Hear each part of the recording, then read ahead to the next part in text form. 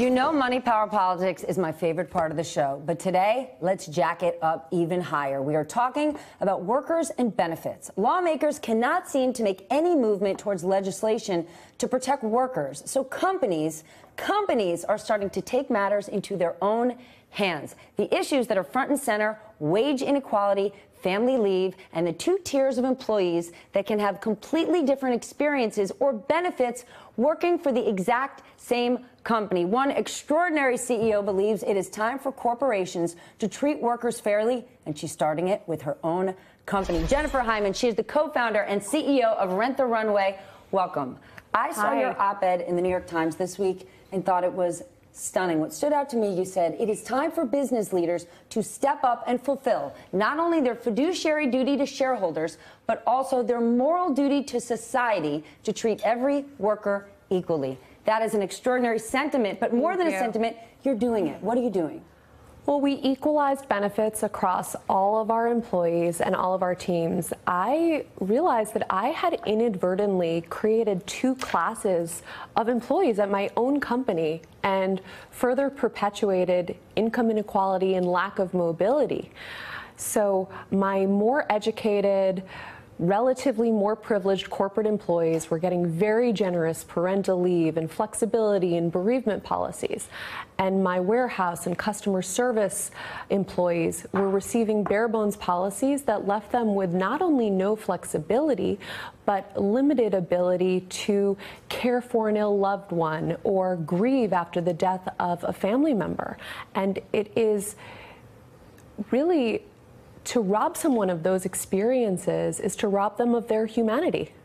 Other corporations, other CEOs might say, I simply can't afford to do that. I have to focus on my shareholders and my bottom line, and I have to offer good benefits to my college-educated employees, but my factory workers, they're more disposable. What do you say to those CEOs? I would say that while this might seem like it's expensive in the short run, in the long run, this is actually going to save my business money.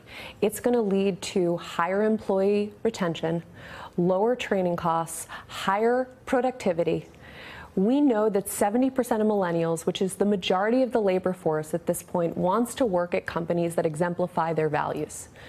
And I think that even more so, there are hidden costs that exist that CEOs don't even know about or understand. So for instance, an employee in my warehouse team, when I announced the new policy of paid family sick leave, expressed that she had intended to quit her job the following week because her own daughter was getting a C-section and she needed to stay home and care for her daughter. And beforehand, she didn't have that flexibility to actually take paid family sick leave. She was intending to quit. I never would have known the reason why she was even leaving Rent the Runway. So there are so many examples of this that are hidden to employers.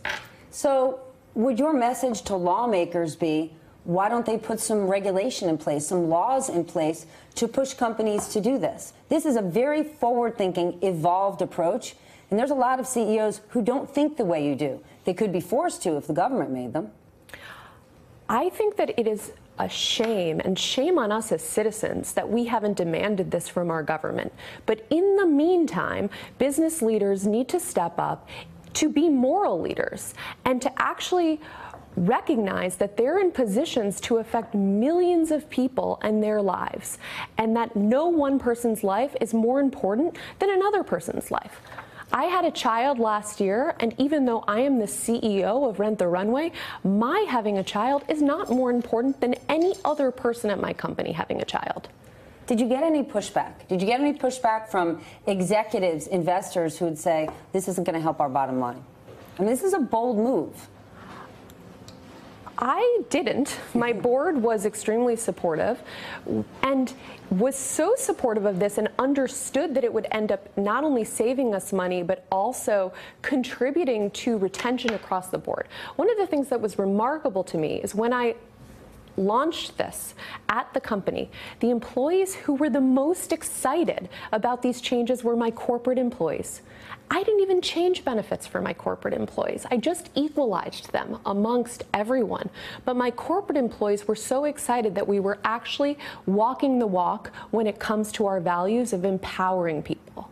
I am excited to learn about this, to hear about this, and to get to spend a few minutes with you this morning. That is called great corporate leadership. Hey there, I'm Chris Hayes from MSNBC. Thanks for watching MSNBC on YouTube. If you want to keep up to date with the videos we're putting out, you can click subscribe just below me, or click over on this list to see lots of other great videos.